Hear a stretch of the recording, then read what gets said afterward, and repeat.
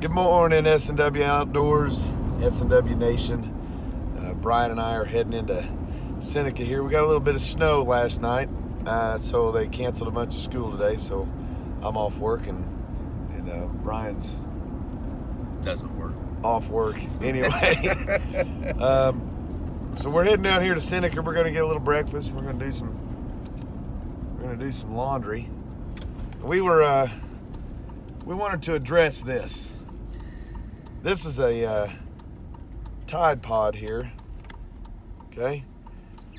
The new sensation here with doing, taking a nibble out of that thing. I'm not sure I understand the concept there. Well, it doesn't even look like a good appetizer or dessert. I guess it's something about the high, or hell, I don't know. Do they get high on them? Is that what it is? That's what I don't know. I didn't read much into it, but I didn't pay any attention to it. All I heard was teenagers are eating Tide Pods, and I'm tuned out. So who in their right mind would just take a little plastic thing full of laundry soap and throw it in their mouth? Oh, it smells pretty. But it doesn't taste pretty. Oh, sorry about that. I got a little sketchy on the camera there. I bet it doesn't. I bet it doesn't taste any good at all. Back in the day when we'd pop off to mom or dad or grandma mostly. Yeah, cussed. Or cussed. You got a little dial soap or Irish Spring, as my grandmother used to use. Hell, at my house we had to use lava soap. It was real gritty. Oh yeah. Oh boy, you talking about clean your mouth out. That cleans your chiclets, man. It cleans your chiclets off. Yeah. My grandma and grandpa used to use Irish Spring. The whole bathroom smelled like Irish Spring soap. We'd get in trouble or whatever and have to go take a bite out of that. It wouldn't be just sit there and put it in your mouth for a little while. I mean, it was sink your teeth into it. So back in our day, we associated soap in the mouth as a negative. And now these jackwagons are doing this today. We don't understand it. Doesn't make sense to me. Doesn't even, no. Hey, so we're all almost moved in to the new location, to the new home. We're gonna do some work on that. Work on that building today. Kind of finalizing a few things there, and we're enjoying the heck out of it. It's a good time. It's a good time. The Happy Jack's Tavern, aka Happy Jack's Bar and Grill, is up and running, and we're having a heck of a time doing it. So more stuff to come. You can go on to Facebook and put that away before I take a bite out of it. Brandon's hungry. I am trying to hurry up and get to breakfast down here. Country Cupboard. Country Cupboard in Seneca, Missouri. That's where we're headed. Yep. Lots of things coming up. If you want to go on to Facebook, you can look up Happy Jack's Tavern, and you can also see that too. If you're a local yokel around here that wants to check it out, come see us. Introduce yourself to us if we don't know you already, and we'd be glad to take care of you.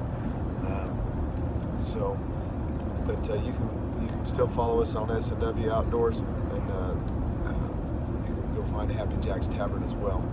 So we're gonna try, as soon as Mother Nature decides to get back on her bipolar medicine and straighten her act up a little bit, we're gonna try and get out in the woods a little bit. We got some connections down here in Oklahoma. We're gonna go shoot a hog and hopefully get some video of this. We got spring turkey season coming up here in the next couple of months. We got white bass. White bass are running right now. Well, they ain't crappy. And white bass is here. We got spoonbill.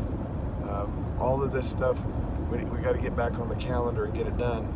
We've just been really busy with the acquisition of the bar and grill. So bear with us. Be patient. We love you guys. Thanks so much for taking it. We're growing every day. Every day we get numbers coming on that thing. Every day. It never stops.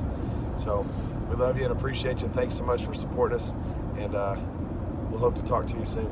get out there on our page. You can look at post here last week. We put all the new colors of hats out. Got some nice looking hats there. We do have our black and gray hoodies, long sleeve and short sleeve shirts for sale. If you guys are interested in one of those, either give us a private message or shoot us an email at SNWOutdoors@gmail.com. We'll be glad to fulfill that order. We've got PayPal set up. You guys can pay for it that way. We can ship that gear anywhere. So just let us know. We've got some other product that we ordered yesterday.